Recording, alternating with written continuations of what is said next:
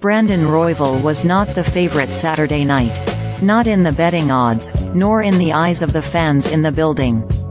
Across the cage from him was Brandon Moreno, the first Mexican-born UFC champion who had yet to win a UFC fight in his home country.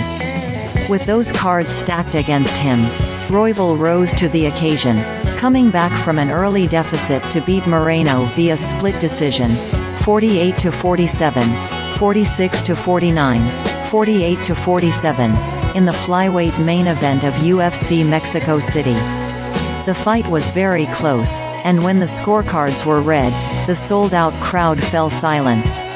Royval, though, had picked up the biggest win of his career in front of onlookers he felt kinship with. "I'm a third-generation Mexican," Royval said in his post-fight interview. "I know that doesn't count, but the only reason I get through this is because I got that Mexican heart like all you guys. I love you people. I love Mexico. Hey, I'm one of you guys as much as I can be.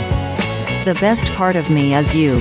Coming in, ESPN had Moreno ranked as the #2 flyweight in the world, with Royval #7.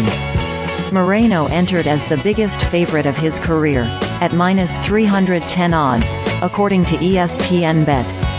Judge Mike Bell had Royval winning the second, third and fourth rounds. Judge Chris Lee had Royval winning the first, second and fourth.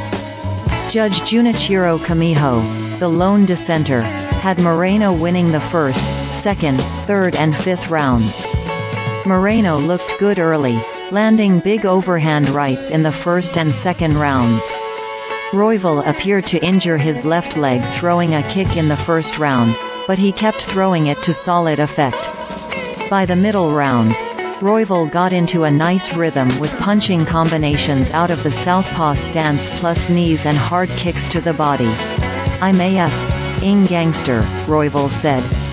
"I'm the realest one in this flyweight division."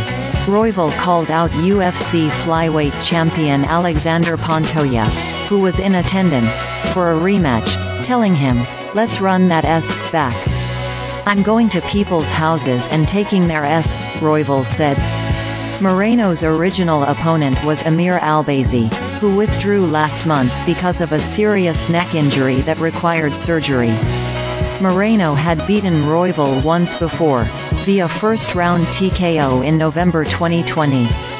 Royval, 16-7, fell to Pantoja via unanimous decision on December 16 at UFC 296.